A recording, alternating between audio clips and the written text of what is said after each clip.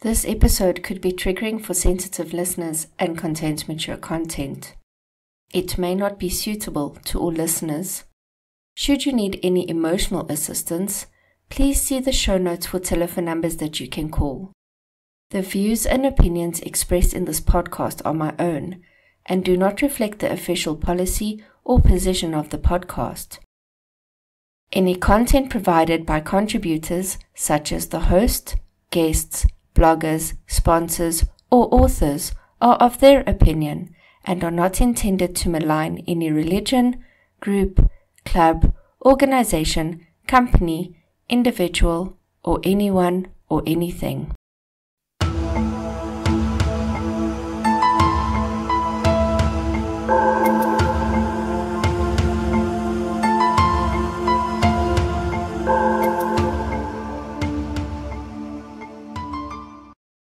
Cries were emanating from the baby's crib, but none of those gathered round it moved to comfort. They had eyes only for the single man among them. With reverence, they stared at him, eyes shining, not with happiness, but with awe. They trembled in his presence, bodies alert, ready to serve him better. Not a word crossed their lips. They waited instead for him to speak. Still the child cried, disrespectful. Irritated, the man seized the cot and shook it roughly. Silence fell. He opened his mouth to fill the void. "The child," he began in his commanding voice, looking down into the cot, seeing far into the future, "will be my worst enemy." The prologue from The Girl in the Shadows, My Life in a Cult by Katie Morgan Davies. This is Decoding Cults, and I'm your host Palsy. You are listening to the Workers' Institute, Part 3. In today's episode, we are going to look at the rest of the story into the cult and the ultimate end. If you haven't listened to the first two parts, I'd urge you to stop here and go and listen. That way, this part of the story will make more sense.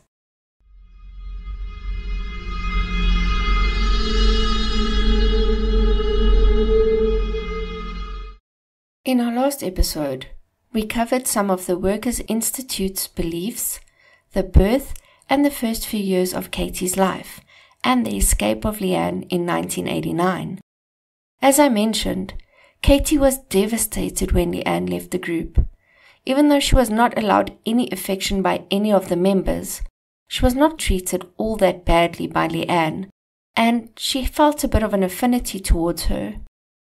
I just want to add in here that it may have been easier for the British citizens in the group to escape, as Bala kept the passports for all of the other members. So the followers who were from other countries were maybe not able to leave quite as easily. Aisha also treated Katie with some kindness, but that had come to an end when Katie had wet her bed one evening. Aisha was blamed for this and was forbidden any contact with Katie.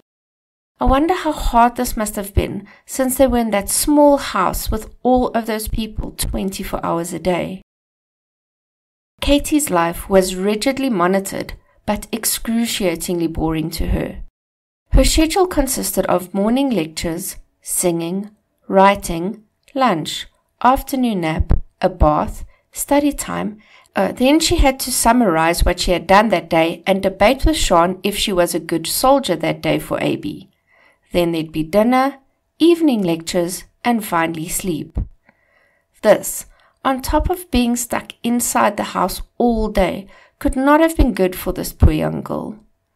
Bala, of course, would leave the house every so often on some excursion, and then bring back trinkets like train tickets or museum tickets, which Katie needed to stick in her book. This made my heart go out to that little girl. I mean, stuck between those walls, not being allowed to go out, and then having to keep record of Bala's outings. On very rare occasions, when Shonda's family came over to visit, Katie would be allowed to leave the house. She was told not to look at anyone or speak to anyone, especially the police. Once outside, she was to walk directly behind Bala, keeping her eyes fixed to his back, and would be surrounded by the rest of the followers. Even though these outings were wonderful to little Katie, she also found all of the new sounds of the outside world very intimidating, almost like an assault on her ears. As I mentioned in an earlier episode, Katie had to write down basically everything, and at times she would let her imagination take over and would write almost like fantasy-type stories about the outside world. Bala would of course get furious at her and tell her that she was not allowed to practice ISA, which stood for imagining, speculating, and assuming. This immediately struck me as a thought-stopping technique, often used by cult leaders to ensure that followers only focus on their indoctrination. It also made me sad for that little girl whose entire existence was limited to the house that they were in. I had, and still have, such a massive imagination.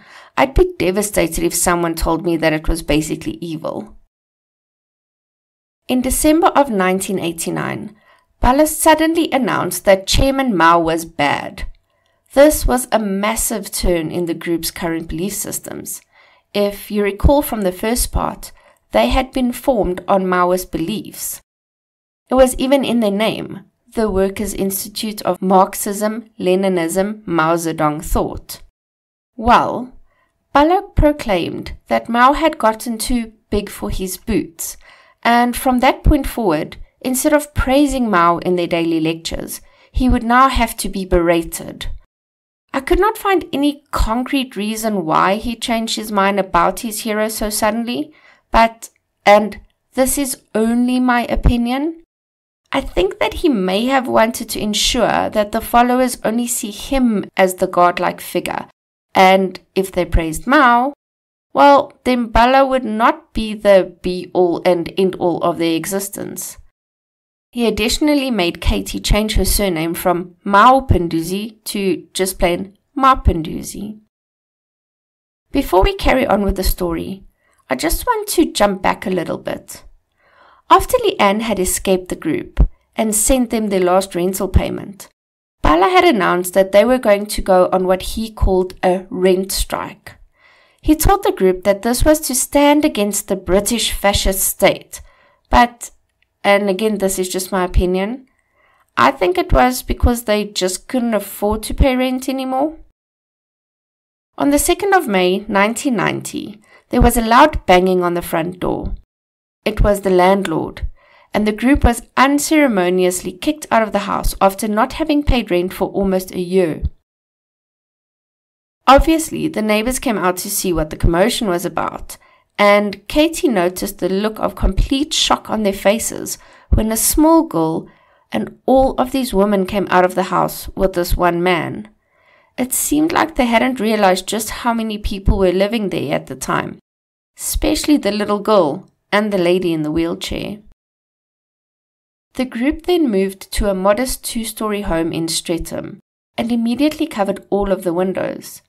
The house was in a terrible state, damp and dank and with very iffy electricity. Bala would start a daily newspaper which Sean and Katie would help him put together. He called this paper The New World. It was basically cutouts of certain articles from regular newspapers, which Bala would have them stick on an A3 piece of paper and then distribute around the house for the members to read. In 1992, Katie noticed that Cindy had become more and more withdrawn from the group. Because of this, Bala would single her out more than the others to be ridiculed. On the 13th of October 1992, Cindy left for work one morning, but didn't return home that evening. Obviously, Bala claimed that he had wiped her out. A short while after Cindy had escaped the group, Bala had gotten a severe toothache, and instead of having it treated, because, medicine is evil, he just blamed it on his followers, stating that they were the cause of his pain because of their disobedience. That December, something would happen that would plant a seed of defiance in Katie's mind. After being beaten for some perceived action against Bala, she went into a room and thought the most defiant thought she could muster. Now, remember that she had been taught from birth that Bala could hear your every thought and that he would punish you if he heard anything unclean in your head. Well, as young Katie thought this defiant thought, she waited for something terrible to happen to her. But nothing did. And finally, she started to ask herself if this man truly was this all-knowing, all-powerful being. Towards the end of 1993, they were once again evicted from their home in Streatham because they had not paid any rent. This time, they moved into a small 3-bedroom apartment. Bala took the main bedroom for himself. Shonda and Shoba shared one of the rooms, and the rest of the followers, including 10-year-old Katie, shared the last bedroom. As the group was now in much more close quarters to Shonda, some of the rituals, like the songs of praise sung to Bala, were pared back, and Katie also left the house once a month with some of the followers so that the housing authorities did not know that there were more than 4 people living at the house. Over the years, Bala had come up with some or other invisible mind control machine which would help him keep track of the followers' thoughts, and it would help him eradicate the BFS. In the British spring of 1994, which is around April-May, he introduced his followers to Jackie. Jackie was not a person, but an invisible, omnipresent mind control satellite type machine that was everywhere and in everything, no matter how big or small the item was. Jackie stood for Jehovah, Allah, Christ, Krishna, and Immortal Ishwaran. So basically, a satellite type machine made up of the deities from different faiths and a guru. Apparently Ishwaran was a spiritual leader from India. Jackie had become the threat that Bala would use, stating that it could wipe any of the followers out in the blink of an eye should they ever disobey him in any way. Katie notes in her book how incredibly scary this was, and how she would even hear Aisha scream at night since the arrival of Jackie. The followers would also become more alert and would snitch on each other even more. Now, remember, up to this point, Katie still had no idea who her real parents were. At first, she was told that she had simply jumped into Bala's hand. Then, she was told that she had come from a test tube, and later that she was the creation of Jackie. But in 1995, when it looked likely that the group was going to have to move again, Bala had convinced Sean to contact her mother in Wales to see if there would be a possibility that some of them could live there as a last resort. It was then that Bala produced a birth certificate. In this birth certificate, Katie saw that her mother was listed as Sean and that the surname listed was Davies, the same as Sean's. Katie was told by Bala that this was just a lie that they had made up for the outside world. She obviously believed him, but would at times fantasize about having a real mother or even a grandmother that would actually care for her. On the 7th of May 1996, they finally found an appropriate 3-storied home in Brixton, so they all packed up and moved there, and Sean cut off all communications with her mother once more. The bottom floor of the house consisted of 2 living rooms, and it is in one of these where Sean and Josie slept. The middle floor consisted of the kitchen and the main bedroom where Bala and Shonda slept. Up a narrow staircase, there were 2 more bedrooms and a bathroom. One of these bedrooms was shared by Shoba and O, and the other by Katie and Aisha. Both the bedrooms shared by Katie and Aisha and the bathroom windows faced the backyard. Remember this layout, as it will become important later in the story. A few months later, the Summer Olympics were held in Atlanta in the US. This revealed another flaw of Bala to Katie. You see, up to that point, Bala had proclaimed that the Olympic Games would not take place in 1996 because by that year, he would have taken over the world. But as it was happening right in front of her eyes, and Bala merely stopped talking about the timeline, Katie added this to the list of things that she was starting to believe as untrue. On the 13th of November 1996, Bala's mom passed away. Bala was quite close with his mom, and he lashed out at his followers, especially Sean, for her passing. He said that when his parents had come to visit back in 1979 and they had met Sean, his mother had told Bala that she liked her because they were very alike. So Bala took this and ran with it, obviously. He blasted Sean, stating that Jackie had killed his mother because they had been so similar, so Sean needed to start pulling her socks up. This must have taken an immense toll on Sean because she basically stopped eating and would behave erratically from that point on. I think that things had gotten too much for even Sean to handle. On the 19th of December, Sean ordered Katie to write, "It is thanks to Comrade Sean that you are alive." And also, "Comrade Sean, my darling mother." This confused the hell out of Katie, but then, in the same breath, she made Katie write that Sean was a bloody prostitute and was not her mother, but Bala and Shonda were her parents, and to cross out the first two sentences. The frantic and shrill way in which Sean was talking scared the then almost 10-year-old Katie. I am going to insert a trigger warning here, as I will be discussing suicidal ideation. So, if this is in any way triggering to you, please skip over the next minute or so. I just want to add here that if you ever have these feelings, please reach out to someone. There are many resources out there that can assist you. You never have to feel alone. Late at night, on the 21st of December, Katie had awoken to horrific screams that seemed to be from Sean. She wanted to go down to see what was going on, but Aisha made her stay in the room, which was a good thing. Sean had stabbed herself with a knife. Josie was there and managed to eventually stop her from continuing to hurt herself. Then, on the night of the 23rd, they were once again woken up, but this time from shouting. Sean was having a full-on verbal fight with Shonda and Bala. This was unheard of in the collective. As Katie, Aisha, and O made their way down the stairs, they heard shouting the 1 second, and then deathly silence the next. When they entered the room, they found Sean on the floor, and Bala gave the order for them to pin her down, just like he had done a few years before with Leanne. The followers immediately obeyed, and Bala told them that she had tried to escape, but he had saved her. When they finally managed to calm her down, Sean asked Bala if she could call her mother. Bala refused. Over the next few days, Sean would swing between utter silence or crazy outbursts. She had even at one point shouted at Bala saying, "If you are immortal, then why are you aging?" Then around 6 p.m. on the 24th of December, they heard another scream. This time it was not Sean but Aisha.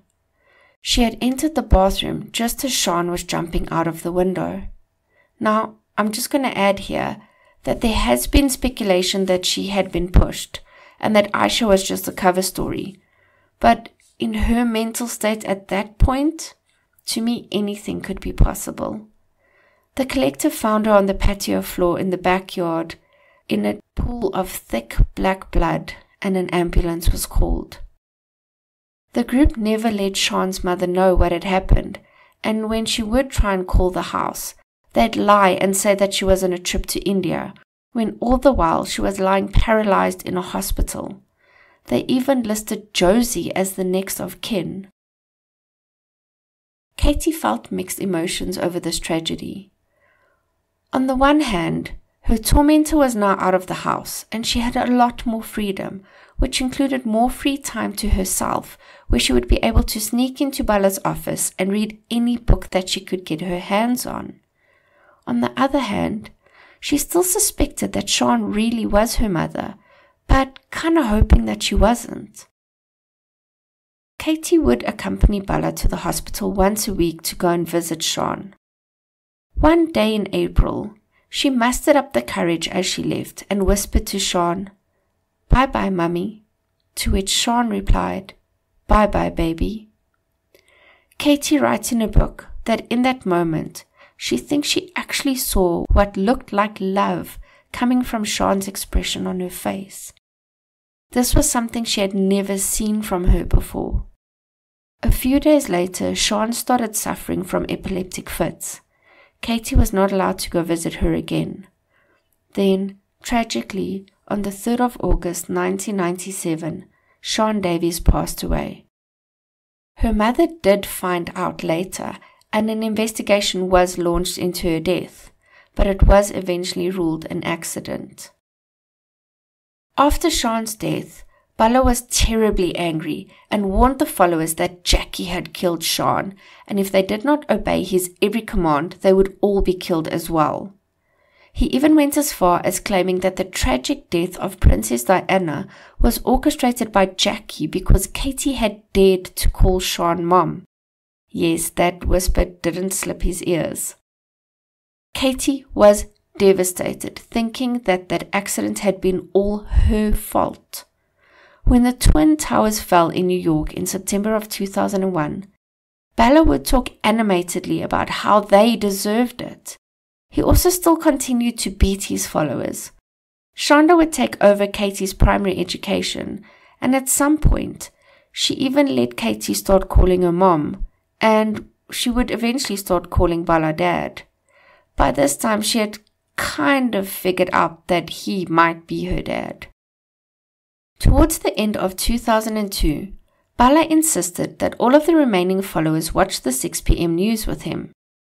Thereafter, he would go into long lectures about how bad the fascist state was, and then in early 2003, when talks start over invading Iraq, Bala was once again livid with the BFS because, as you may have guessed, Saddam Hussein was one of his latest heroes. They moved house again, this time to a tiny 2-bedroom ground floor apartment. And just a reminder, there were still 7 people in this group, including Bala. O started to feel quite ill. She would constantly complain about neck pain and started vomiting a lot. Instead of allowing her medical treatment, Bala would insist that she only concentrate on him. Now remember, O was a nurse. On the evening of 11 May 2004, O and Josie were busy cleaning up in the kitchen. Josie had opened a cupboard door to put some cups away, and O bent down to pick something up. As she stood, she banged her head hard against the cupboard. She immediately started vomiting and yelled out for someone to call a doctor, and then passed out. Now, seeing that she was a nurse, you would think that they would listen and call a doctor immediately. But no. Bala and Shonda merely stood there debating whether she was really hurt or if she was just rebelling against Bala because she had not spoken when he asked her a question. I mean, the ego on this guy. She was passed out. They only called an ambulance after an hour. O had suffered from a stroke and would sadly succumb to her wounds the next day. Katie would be told that she was murdered by the fascist state. Now, you would be forgiven in still thinking of Katie as a little girl at this point, because at times I still do. But Katie is 21 years old here, an adult, and she's still being treated like a child. She'd still never really interacted with the outside world. Remember that the followers had been with Bala since the 70s, when they were in their 20s, so they would be in their late 40s, early 50s by now. That's almost 30 years of coercive control and indoctrination, not to mention physical and sexual abuse that they have endured. The police came to investigate, but once again the group lied about their various whereabouts, and the case was deemed an accident. By 2005, Katie had had enough. She, very cautiously, started formulating a plan to escape. She slowly started packing some clothing and snuck any change that she could find. Although she had no real idea how money worked, as she'd never been taught or allowed to handle money for that matter. How scary that a 22-year-old woman had never learned this basic skill. I mean, we all know about money from a very young age. But I digress. Katie had originally planned her escape for the 18th of April that year. but the day before she was to leave, she was summoned by Bala. Apparently, Josie, with her eagle eyes, had noticed that Katie was packing things and had looked in her bag. She'd reported to Bala what she had seen, and Bala now confronted Katie with the information. When he asked her if she was making any plans to leave, she immediately denied it. He seemed to believe her, but did warn her that if she ever were to leave, she would either be struck down by lightning or would spontaneously combust. Even though Katie was still a bit scared of the powers of Jackie, she was still determined to leave and moved the date by 2 weeks when she would have a gap to do it again. Then, finally on the 2nd of May 2005, she escaped. The thing is, Katie had never gone anywhere by herself, and she was completely unprepared for the outside world. Not knowing what to do next, she told a few people that she came across that she had run away from home and didn't know what to do. No one really cared until one man kindly told her to go to the police station. When she finally made her way there, this poor woman told the desk clerk that she had run away. When the clerk asked why, she did not have the words to describe what had happened to her. She just said it was because her dad didn't let her go out. The sad thing is, the clerk, not knowing of the extent of Katie's situation, merely told her to call her dad and let him know where she was, which they did. Once Katie got home, Shonda gave her a hug for the first time, and Bala sat her down and had a kind-ish chat with her. Katie felt as if she might be okay, but the next morning, Bala hissed at her that she was a traitor and smacked her in the face. The group moved again the next year, this time to Brixton, and Katie did not attempt another escape. Things didn't get any better. Even though Bala was getting on in years, he still beat the woman quite severely. By the end of 2012, Katie started to become severely ill and lost a lot of weight. So much so that even Josie became worried. They knew that Bala would refuse any medical treatment, so Josie and Katie started working on an escape plan, which took a lot of persuading from Katie's side. Josie even managed to slyly purchase a mobile phone. They were just unsure as to how exactly they would leave. Then, one evening, they saw a telephone number for a helpline on a television ad, and they memorized it. At the first opportunity, Josie called the number and was eventually put in contact with the Freedom Charity. Over the course of a few days, they secretly contacted the charity and planned their escape. It was planned down to the minute to ensure that they could not be stopped by Bala. Then, at 11:15 a.m. on 25 October 2013, Josie and Katie walked out of the front door. They had packed their meager possessions into a trolley and walked to their rescuers. Yvonne and her husband Gerard were part of the group who rescued the woman. They noted that even though Katie was 30 at the time, she only had the skills of about an 11-year-old. Katie was taken to a doctor and she was diagnosed with diabetes. It was so bad, if they had waited a few more days, she might have slipped into a coma and could possibly have died. So it was a real miracle that they had left when they had.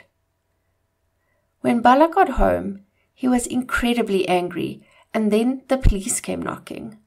They offered Aisha protection and said that she could be reunited with Katie and Josie, which she agreed to. The three women were taken to a shelter in Leeds, and an official investigation ensued. Then, on the 21st of November 2013, Bala and Shonda were arrested. Shonda would eventually be released, and it was said that she didn't have any involvement. After reading Katie's book, however, I don't think she was as innocent as she proclaimed, but I don't think maybe there was enough physical evidence against her, but this is just my opinion. Josie did an about turn and once again became a fierce supporter of Bala, claiming to all who would listen that he was innocent. I'm pretty sure that she probably formed a trauma bond, and it was really hard for her to let go of Bala and that life that she knew. In November of 2015, the trial began. At Bala's trial, Cindy and Leanne got onto the stand and gave accounts of the torture and assault, both physical and sexual, that had been inflicted on them over the years that they had been part of the group. Katie also gave evidence of everything that had happened to her. And remember those books that she had to write? Well, those were used as evidence too. She was born into the cult, and she was stuck there for over 30 years. On the 4th of December 2015, Aravindan Balakrishnan, aged 75, was found guilty of his daughter's false imprisonment, child cruelty, and the rape, sexual assault, and assault of 2 other female followers. On Friday the 29th of January 2016, he was sentenced to 23 years in prison. And I am glad to let you know that Katie was given the option to change her name. Thus, she chose Catherine Roseanne Francesca Morgan Davies. Katie, after Katy Perry. Her song Raw had inspired Katie. And she also chose the surname to honor her maternal family. It took a lot of time for her to learn even the basic life and social skills, which many of us take for granted. She now lives independently in Leeds and is even studying towards a degree. Heck, she may even have it by this time. She also wrote the book, which I used as one of my references. If you want to learn more about this incredible woman's life, it is called The Girl in the Shadows, My Life in a Cult. Aisha was placed in a home for abused women where she is living out the rest of her days quietly. I hope that Cindy and Leanne found some semblance of peace and that they are happy. Josie, who was so incredibly indoctrinated that she turned back to her tormentor, well, she moved back in with Shonda, and they both continued to proclaim Bala's innocence. I think having been with him for almost 40 years, it must have been hard to unlearn so many things. I've also read that sometimes the shock of leaving a cult is almost worse for a person's mental health than being in it, especially if they're not ready to leave. Bala died in prison on the 9th of April 2022 at the age of 81. If you enjoyed this episode, please hit the subscribe button and rate and review us. It will go a long way into improving the podcast and helping others find it. Please invite family and friends to listen as well. If you're listening on YouTube, please subscribe and like the video. You can also leave comments if you want. You can find us on Facebook, and you can email us at decodingcults@gmail.com. We would love to hear from you. If there are any topics around the workings of cults which you would like further explanation on, or if there is a cult that you would like to hear about, email me or post it in the Facebook group. Remember to go and check out bydesigncraftssa and Endeavour AV and tell them that we sent you. The amazing logo art was created by the tattoo artist Jock Jacobs. Thank you so much for listening.